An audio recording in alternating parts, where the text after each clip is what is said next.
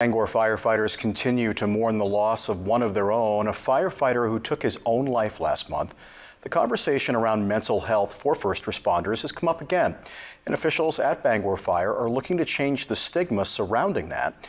Sarah Whaley has more on what's being done to help those who help us. We have to get rid of the stigma. It's a must we get rid of that stigma, both from inside the department and externally. First responders are our local heroes. The want to help society, to give back to your community, that's what got me into the fire service. But what happens when they carry traumatic experiences they endure for too long? So 13 years ago when I started, processing mental health was not a big concern. It was the suck it up and be a man mentality. Willie says that's no longer an exception. We've developed this peer support program with our partners at the Professional Firefighters of Maine and the International Association of Firefighters. With this partnership, they have clinicians on call to help process the initial exposure to a traumatic event. Willie and his fellow brothers and sisters are working hard to knock down the stigma that prevent firefighters from addressing mental health, especially when you lose one of your own. All first responders, whether it's fire, police, military, in the moment, we are professional and task-oriented, so we bury those thoughts.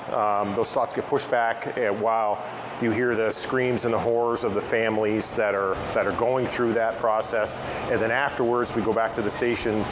A lot of us bury that. Local psychologist Dr. David Prescott says feeling frustration or sadness is common, and sometimes, especially for first responders, it's a process of healing. It is hard to know that somebody you cared about died, or somebody that you are a first responder. The first responders see things that a lot of us don't see. Those images are really hard to get out of your head.